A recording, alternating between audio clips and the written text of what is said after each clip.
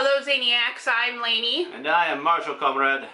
And today we have a book review for you, which is a book that Marshall read and I did not. So, take it away. This book is Night Witches. Night Witches is about some, communist Russia stuff.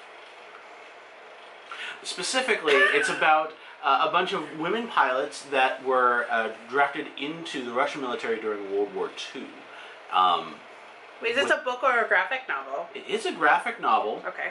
And I found it really interesting in a lot of its viewpoints, but it's following a fictional character who is representative of a lot of real-world things that happen.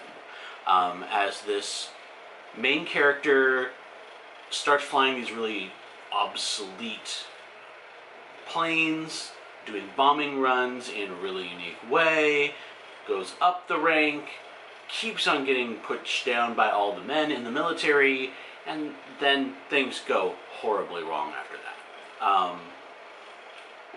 What I found really interesting about this book is where it came from, actually. It was published by a branch of our Navy Institute. So, we'll have the actual name of the publisher down here, but they're basically a branch of our own military that is publishing this book where our military doesn't even show up until the last 3-4 pages.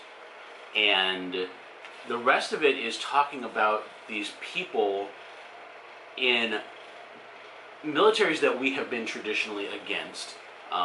They're the enemies that we had in World War II, although Russia was only an enemy for a little while. So it's if you're into military history, you might be interested in this book.